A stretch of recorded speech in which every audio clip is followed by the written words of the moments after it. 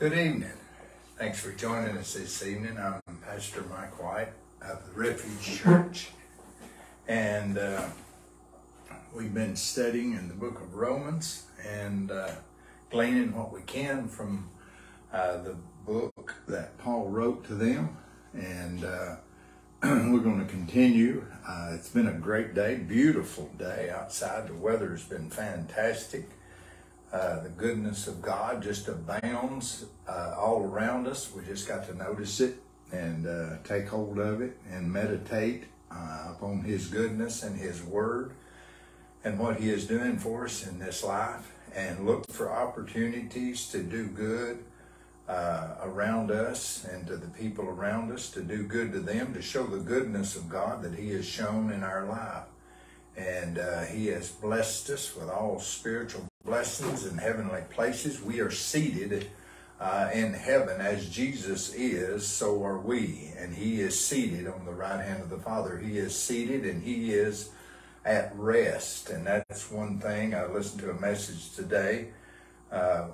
We are at rest. After He created Adam, the first thing that He did was rest, but the first thing Adam did was rest. And so we must rest in Him and what He has for us, and the Word that He has for us today and every day, that He has a rhema word, a fresh word for you and I to speak to us as we go along. Life gets busy sometimes. You just got to pull the reins in and just get along with Him and meditate on His Word and commune with Him and talk with Him, and He will with you and He will speak to you.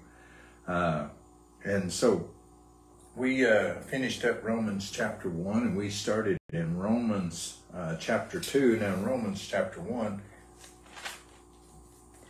we left off, and it was talking about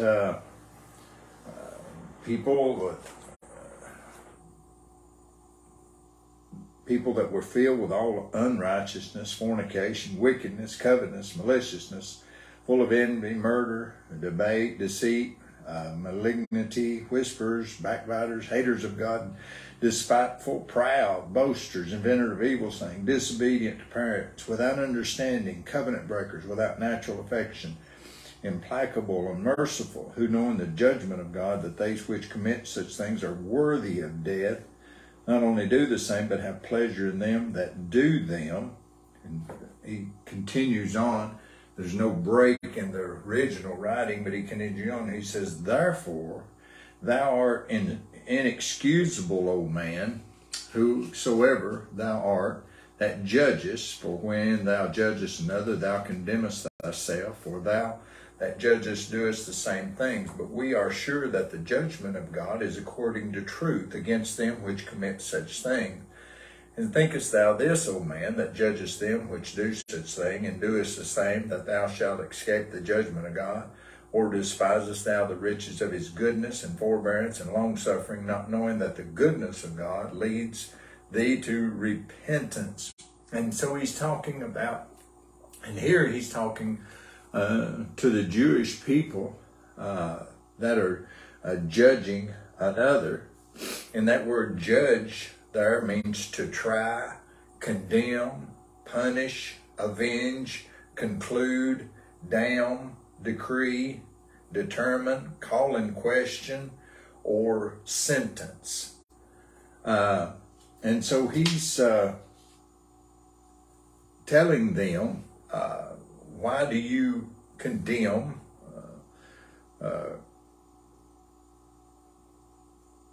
punish, avenge, all this to another? He says,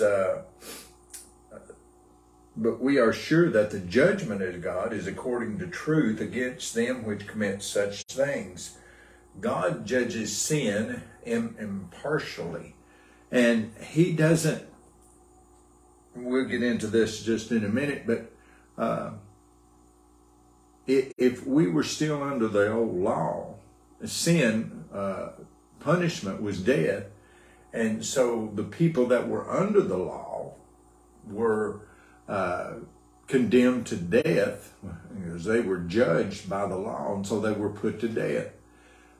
now we see people sinning openly, doing whatever they want. And a lot of people says, oh, don't judge me. Well, we're not condemning the person. It's sin that is, it's sin in their life that's destroying them. When sin is finished, it brings forth death. And so you see this all the time, especially on social media, things going on, and people that aren't living a good way, living in sin. And living in sin means you're missing the mark. You're not living to the best that God has for you. I've always thought that was the problem. You see, I used to know best. I used to know what was best for me, and I used to know what was best for everybody else. And so you look at that and you go, well, I know what's best. But when you come to know God and His nature and His character and His Word, and the Holy Spirit guides you into the truth, then you see, I didn't know what was best. I didn't know what was good for me. I didn't know what was excellent for me in my life. And so He shows us these things, and now you have to, you don't have to, you should want to live this way. You should want to live the way that the Word of God says to live, because this is where love, joy, peace, and all the fruits of the Spirit come in when you're living and walking in that. Because I always said this, Jesus, He came to earth, became a man, was born of a virgin, He grew up, and He knew the best way to live. And He lived a good life, a joyous life, and He went around doing good and healing all that were oppressed of the devil, for God was with Him, and He always wanted to do what pleased the Father. And so He showed us an example of how we should live down here, how to live the best life possible down here. And not only it's not a selfish thing, but it's something to show people that there is another kingdom that we are living in, and we're part of this kingdom that He has brought to us through the Holy Ghost. And we live in this kingdom with this kingdom mindset here upon this earth that is ruled by Satan. We live in God's kingdom down here, and it operates different from the kingdom of this world. When there's confusion and chaos going on in the kingdom, there's peace and contentment in the kingdom of God. These are those things because this kingdom is inside of us. And so it rules our life. And that's why Paul could be in prison and still sing at midnight and give praises unto God, because he knew that he's in a different kingdom. His physically, geographically, he was in a jail cell, but in his spirit, he was in the kingdom, and he was right where he needed to be, and he was with God, and God was with him, and the foundations of the prison shook and the bars flew open. And you know, if it was wanted out, if Paul just wanted out of that, he could have ran out and said, I'm free, God set me free.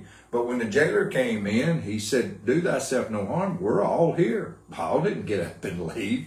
He stayed there. Why? Because the kingdom was within him. He was at peace, even though he had stripes laid on his back, and he was in the cold, dark Roman prison, a dungeon, if you may, and he was locked up and waiting to be judged the next day.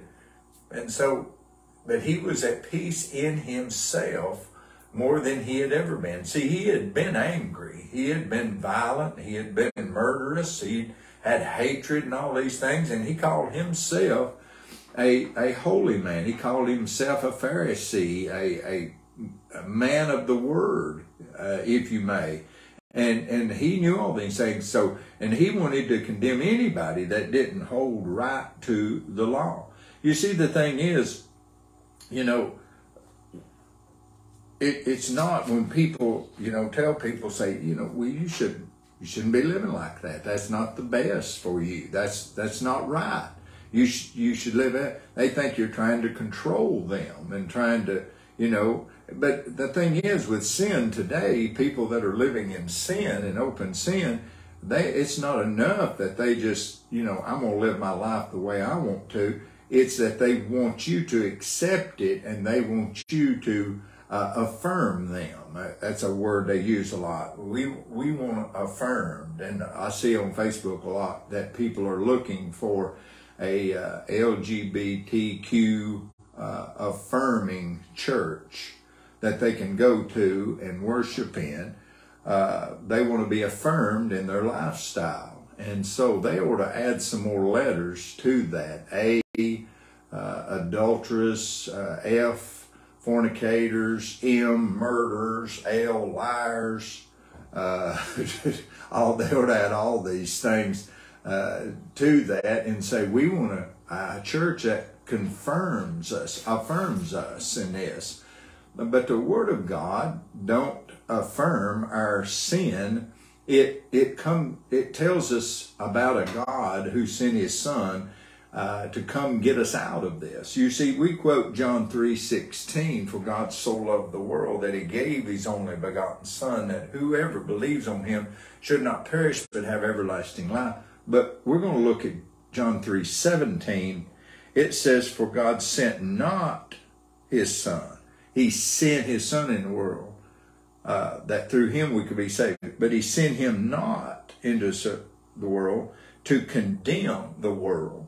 And judge means condemn. He said, so He didn't send Him in to condemn the world, but that the world through Him might be saved. He that believeth on Him is not condemned. Do what? He that believes on Him is not condemned. What do I have to be to not be condemned? Believe on Him. Believe on the Son of God. But he that believeth not is condemned already. You see, you come out of condemnation by believing on the Son of God. But he that believeth not is condemned already, because he hath not believed in the name of the only begotten Son of God. And this is the condemnation. He said, this is the problem. That light is come into the world, and men love darkness rather than light. You see, a lot of them wish that Jesus never come, that there was no God. And that's what they say. Well, there is no God. I don't believe in a God. Or they, like we read in Romans 1, they change the truth of God in a lie. And that's why they want an affirming church, somebody that'll come in and affirm them and tell them, well, however you're living is okay. No, it's not okay. You're missing the mark. You're missing what God has for you. And you people say, well, I can live however I want to and still be a believer in Jesus Christ.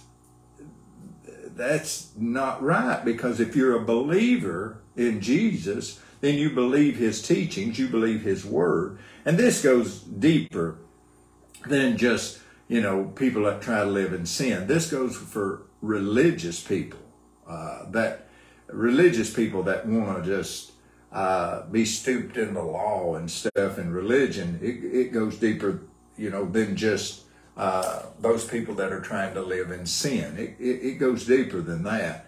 But we got to believe the Word of God, because if you're a believer, you believe what the Word says. That's why you're called a believer. Well, I believe in Jesus Christ. I just don't go to church. I just don't do what the Bible says. But then, are you a believer?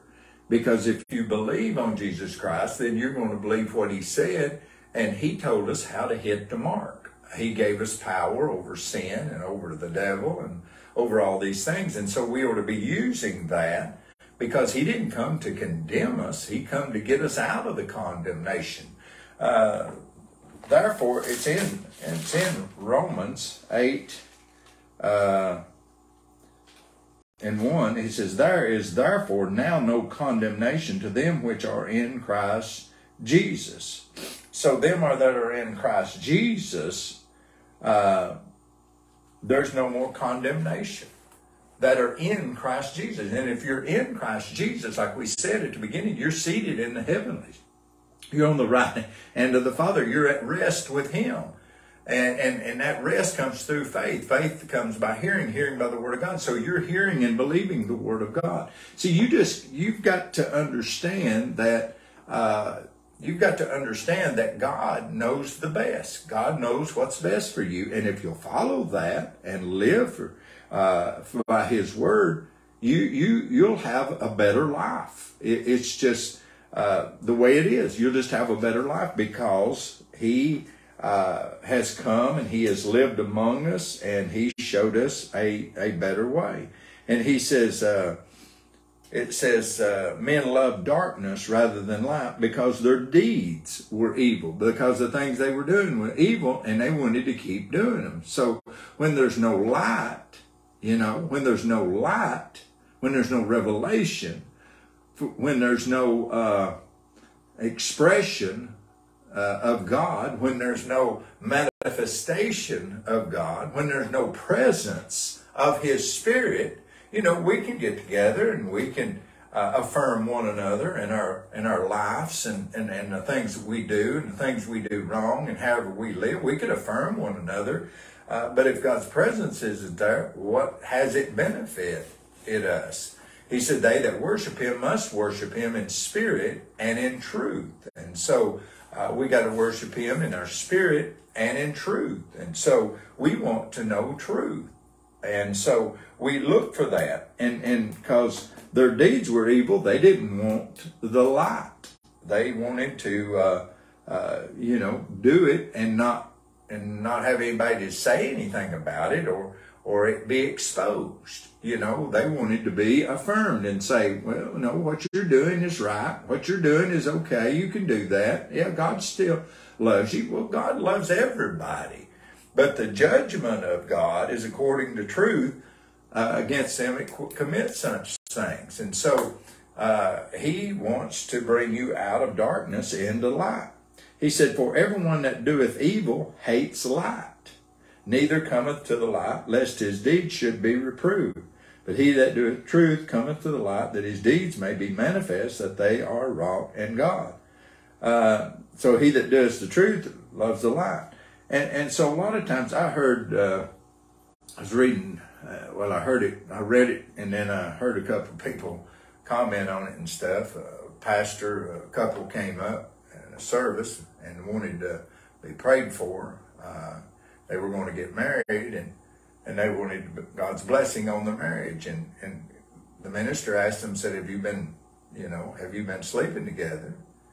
And they were offended, and that offended them. He said, well, you need to separate and repent and then come back together. And he said they turned around and gave him a one finger wave and left the church because he told them something that would help them, told them something how they could come out of that and how they could be blessed. And they really didn't want the blessing of God, because if you really want the blessing of God, then you'll do what His Word says. And when you do what His Word says, then you'll receive the blessing of God. It's the same as if you wanted a garden and you sat in your house and every morning you got up and you said, I want a garden. God, I'm believing for a garden.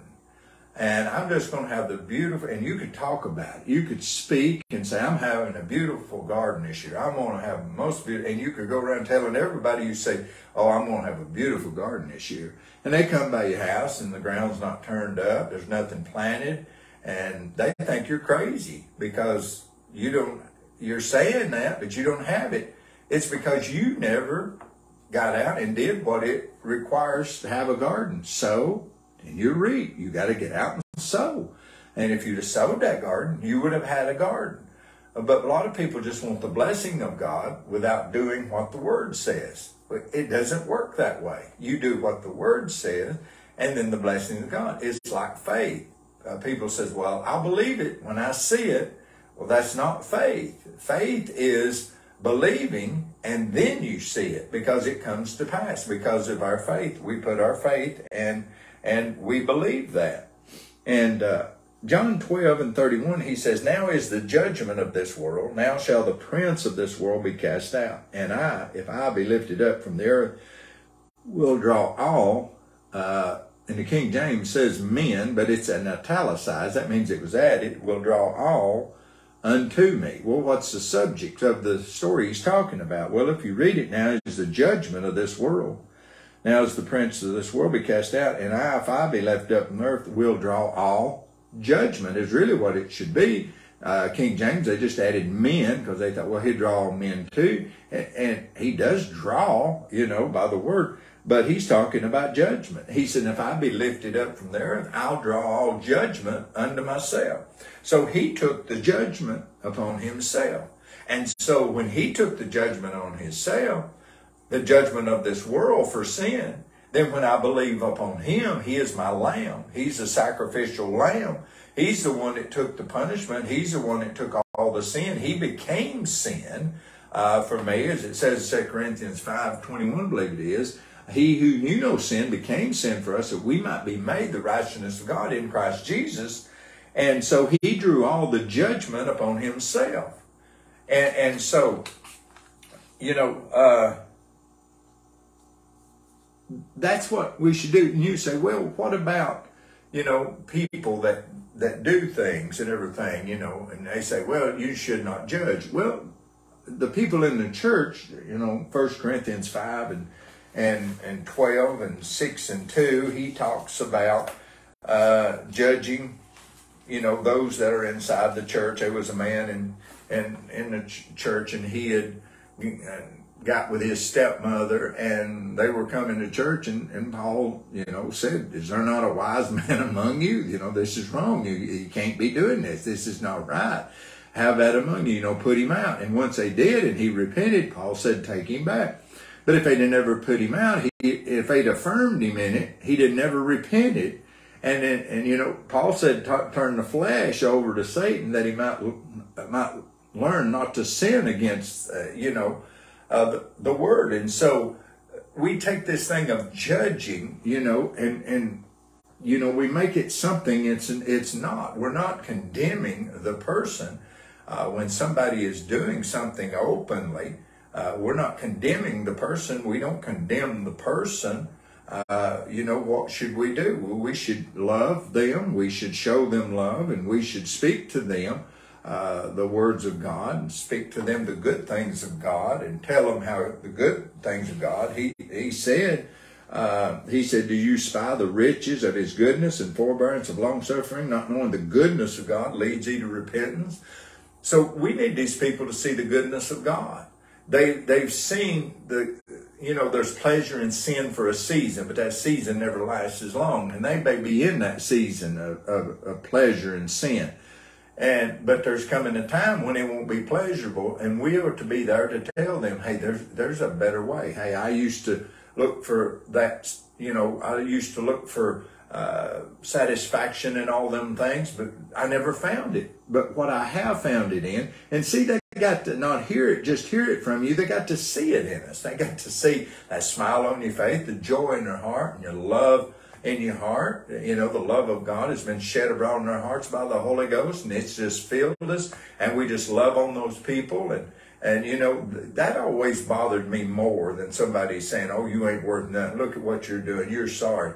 I kind of expected that. But, it was those people that just loved me regardless and spoke good to me and told me that there's a better way. And there's somebody else that loved me, and his name was Jesus, and he died for me, that I could come out of that, because I was in darkness, and I thought the way I was living was the only way to live. I thought that was the high life.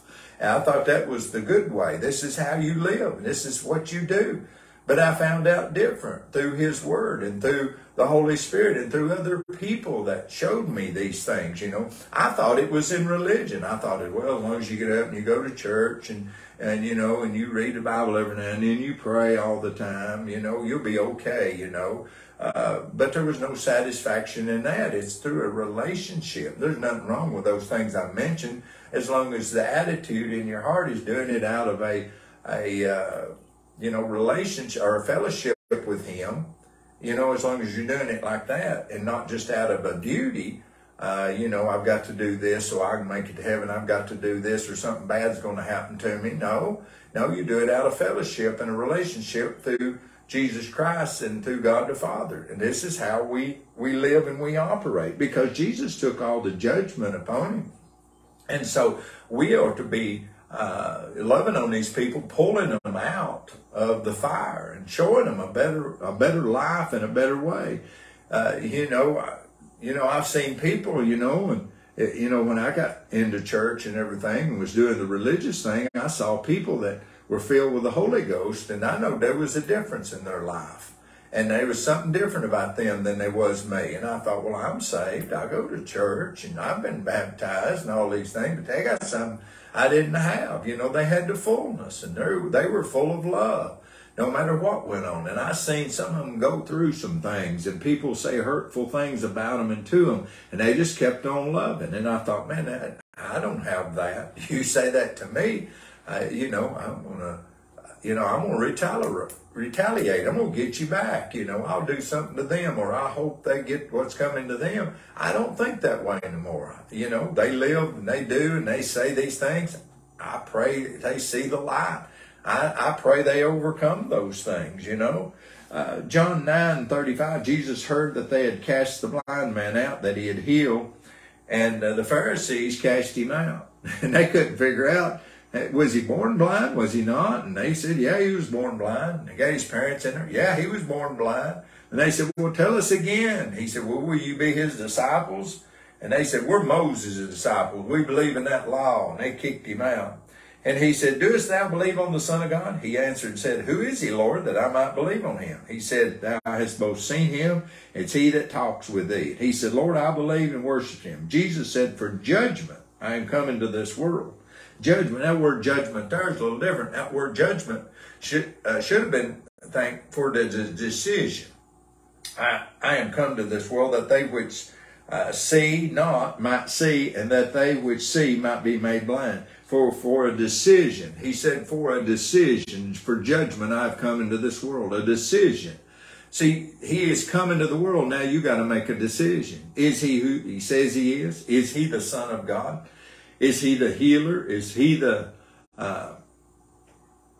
Alpha and Omega? Is he the King of Kings? Is he the Lord of Lords? Is he the Messiah? Is he the one that was to come? Is he the one that was dead and now is alive? Is that him? You got to make a decision, and you got to say, that's him. I believe that's him.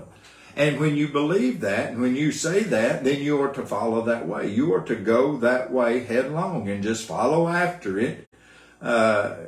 People say, well, it ain't easy. Yeah, it's easy. It's the easiest thing you ever done. Make that decision and go that way.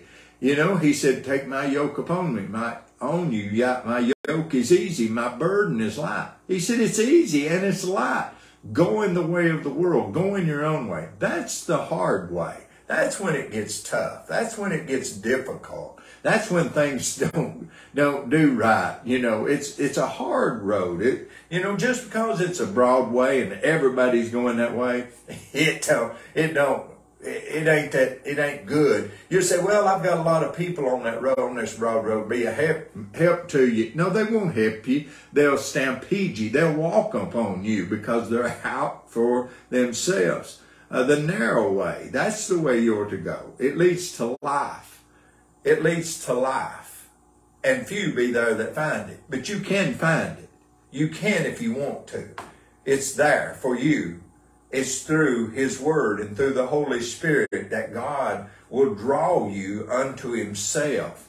That he can show you who he really is. Show you his true nature of who he really is. And when you know him, that's when everything's going to turn out better in your life. That's when you can love everybody and not be worried about what they're doing or ain't doing. That's when you can just go, hey, it's all going to work out. It's all going to be all right. God's going to take care of it. If somebody does something to you, you just, vengeance is his. I don't repay. That's up to him. And if he's long-suffering and merciful unto them, that's fine too, because the goodness of God, I don't go against his goodness. I like his goodness. David said, taste and see that the Lord is good. He is good, David said. And David had been through some things in his life. But he said, God's good. God's good. And you know, David, in his early years, he mimicked that. He mimicked it. God said he was a man after mine own heart. He mimicked that. He could have killed Saul one time when he come into a cave, but he didn't. He cut the hem of his robe off or his garment. He told some, and that even hurt David. It bothered him that he even cut the hem of it off. And here Saul is trying to kill David for no reason. David had never done nothing bad for him. David was always doing good, but David wouldn't retaliate. And when Saul died, David didn't rejoice. David wept. Him and his men that were hiding out, they couldn't even go home, wept when they heard that Saul and Jonathan had died in battle. And the man that said he had killed Saul, he said, I fell upon him because he was wounded and I knowed he couldn't make it. He said, how is it that you thought lightly to lay your hand to God's anointed? And David had one of his men said, fall upon him.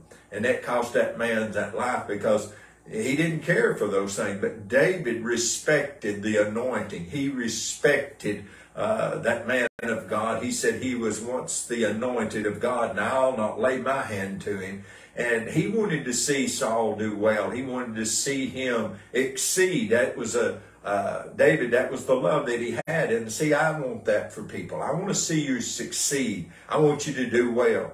And I found out the way to do that. And it's through the Word of God. And it's to tell you about the Word of God and tell you about the love and show you the love of God and show you how it works in my life.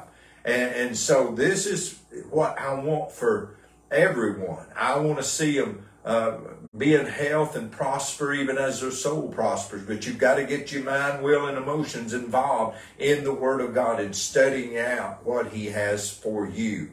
And we just praise the Lord for His goodness and His mercy in our lives and what He is doing, His long suffering and mercy. And you know, there's people living in sin today, and it seems like nothing's happening to them. Everything may be going right. Every time they do something, everything goes good. That's the mercy of God. That's the long suffering of God. That's the goodness of God. And you will rejoice that maybe one day they'll see the goodness of God.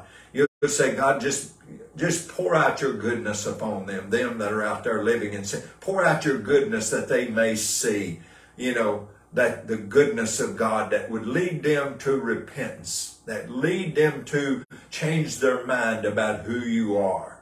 And so they could see the goodness of God and spend eternity with you. God bless you, friends, tonight. I love you, and I pray blessings upon you and your life and your family, that you may prosper and be in health, and that you may have wisdom and understanding in the things of God, and that you may overcome in everything in your life. In Jesus' name, we'll see you next time.